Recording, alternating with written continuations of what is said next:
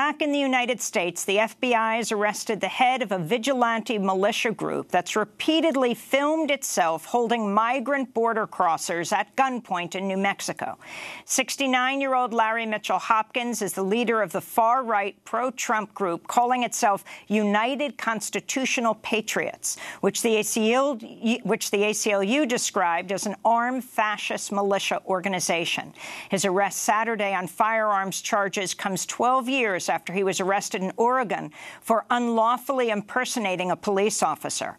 Last week, videos posted on social media showed members of Hopkins' militia pursuing migrants in New Mexico's desert west of El Paso, Texas, holding them at gunpoint and coordinating their arrests with U.S. Border Patrol agents.